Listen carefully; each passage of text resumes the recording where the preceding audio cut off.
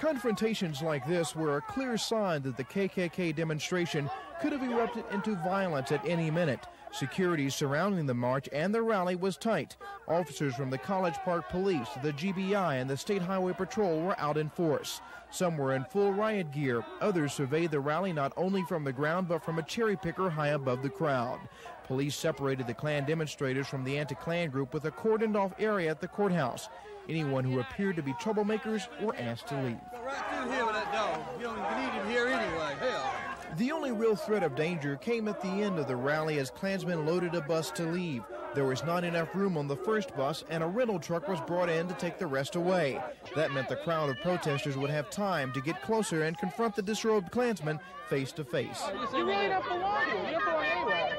A wall of police officers separated the protesters as the final Klan group boarded the truck, and what police feared would be a violent clash came to an end, with only 2 arrests on possession of weapons. From College Park, Vic Carter, WSB News.